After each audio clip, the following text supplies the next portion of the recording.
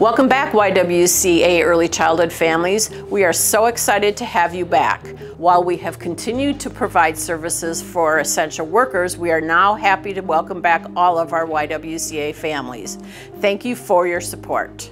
YWCA Minneapolis is ensuring child care centers and summer camps are safe for children. Our early childhood education centers have remained open to serve the children of essential workers during this crisis. Our Abbott Northwestern Hospital, Ecolab, YWCA Midtown, and Downtown centers are now open and serving the full community.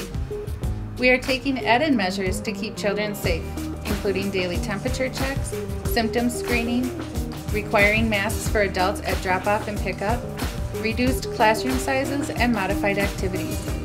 Group sizes are kept to 10 or fewer, and parent access to classrooms is restricted to minimize exposure to other families. Our teachers are actively monitoring and increasing hand washing and cleaning of high-touch areas and commonly used furniture throughout the day, in addition to the custodial and contract cleaning service that occurs during off hours.